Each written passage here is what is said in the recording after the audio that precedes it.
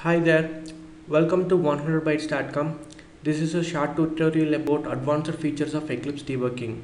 In this tutorial, we are going to see a remote debugging with conditional breakpoints, so expressions, and there is a display view is there, which will how it will help for the debugging. All those things we are going to see it in this tutorial.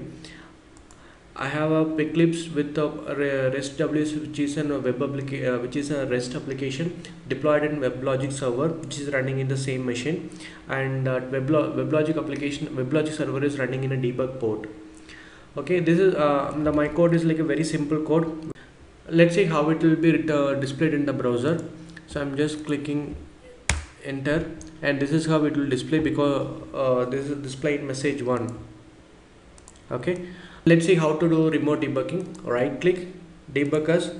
You can select debug on server option if you have configured Oracle Web Server with Eclipse development environment. So in this case, even though if it is configured, I'm going to choose the debug configuration because like mostly our servers will be running in the remote machines. So I'm just selecting the debug configuration and and you have to select the remote Java application. Click new. Wherever the server is running, the host, whichever the host, and the port. In my case, it's running in localhost and it is port is 8453. Just debug. So once you selected the debug, whenever a breakpoint is hit, it will open a debug perspective.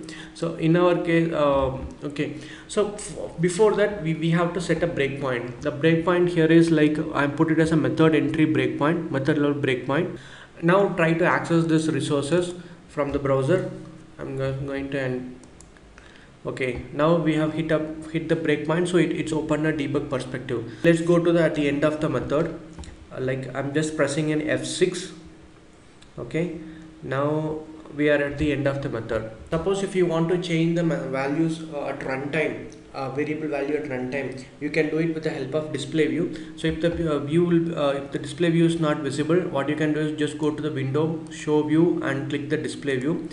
In this in this view, what you can do is you can do exactly what you are doing in that editor. That means like you can have a multiple lines of code which can be executed. Now what I'm going to do is like I'm going to change this message value or something different. bytes.com. Okay, so like now we have removed a 0th index value and adding a new value. So just select all, right click, and execute. That will be Control U. It will also give compilation error if there is any issue. I'm missing a double quotes in this case. I'm just entering double quotes equal to, and I'm just putting this 100bytes.com here. Okay, and I'm just changing it to, I'm just adding it in uppercase, and the content assistant is also available. Okay, after this select whatever you require, right click and execute, and press I'm going to resume this one. So I have resumed it. You can see instead of this is plain message 1, it gives on 100bytes.com in the capital letter.